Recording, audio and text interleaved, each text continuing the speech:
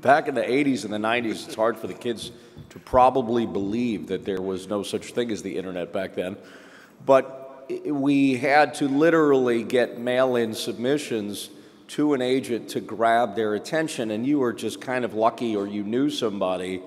And the way it's done today has changed so much. And I know in talking with you, Jackie, that there has been so many kids that you have met at Premier over the years.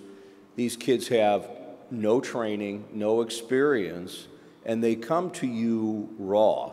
And I think that that has become more attractive in a lot of ways because you don't have to sort of unwind bad habits. Talk to everyone about the kids that you have met that have literally no training and how you see that as a positive. It's totally a positive.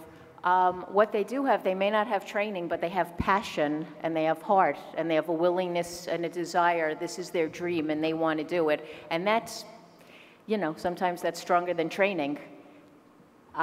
So we take them. I've gotten so many kids from here. I literally met a kid here who a week later was working.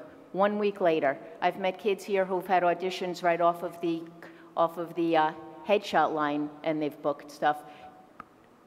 You know, when you're 22 years old, yeah, you need training. When you're 8 and you're going on a commercial or you're going on a TV show where you have to, you know, I'm not saying you're going to carry the entire movie without any training, but you can definitely work. Get parts on TV, get movie parts. And like Michael said, without unlearning any bad habits. I've seen kids who have been through training who literally come in and they're like, oh, I'm going to do a headache commercial for you now. And they're like, my head hurts. I'm going to take an aspirin. Yeah, we need to untrain those kids. I kids call are that mime naturally acting. actors.